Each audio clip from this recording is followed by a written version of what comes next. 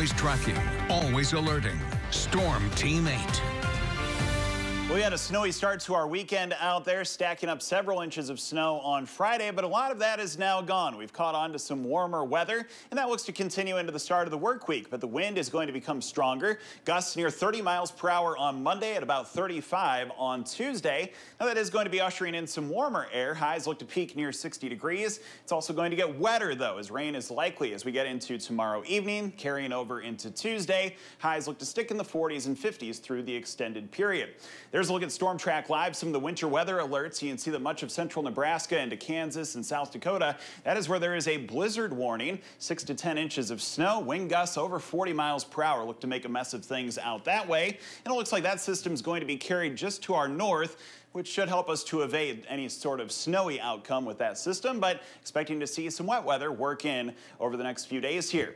Going to Storm Track Live here, satellite radar picture. It shows that snow is encompassing much of Wisconsin and Minnesota, and we have been able to pick up on a few echoes in northern spots here across West Michigan. Near Muskegon, we've seen a few flurries from time to time.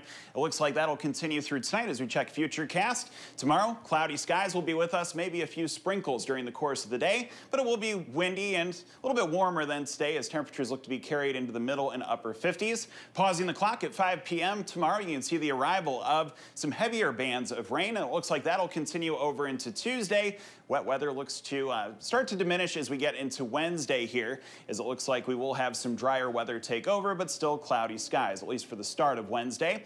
Precipitation totals look to vary between 1/4 and 1/2 inch with the onset of this next system, and there could be even a couple of severe thunderstorms as you head further south toward the city of Sturgis. You can see that we do have a marginal risk of severe weather across southern Michigan, so something that we also can't discount for that next round of rain and storms. Looking over Grand Rapids, we have overcast skies, same story in Muskegon, and if you look closely, you can maybe see a couple of flurries coming down right now.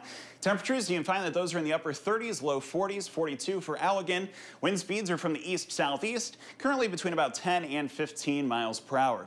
Tonight, we'll see the temperature fall down to 30 degrees with a handful of sprinkles and flurries, breezy and cool. And tomorrow, it looks like we'll be able to climb up to a high of 59 in the afternoon, windy, warmer weather, and that rain chance looks to develop late. Checking the 8-day forecast, we'll have a chance of seeing some more rain and even some thunderstorms into Tuesday. Staying windy, gusts at about 35 miles per hour, working in that warmer air. 39, the high temperature on Wednesday, cloudy skies. Some sunshine cracks back in on Thursday and Friday. Looks to be pretty enjoyable as we approach Easter weekend. Good Friday up to a high of 52. 51 on Saturday with a chance of seeing some more rain. And it looks like we should dry out in time for those Easter egg hunts on Sunday. A high temperature of 52, staying mostly cloudy into the start of next week. So after that taste of wintry weather this weekend, it looks like we'll snap back into some more spring-like conditions pretty quickly. Brittany? Well, we love to see it. I think that comes just in time kind of for spring break, too. Some good weather for kids to enjoy it. That, too. That's coming up as well. Yeah. Thanks, Scott.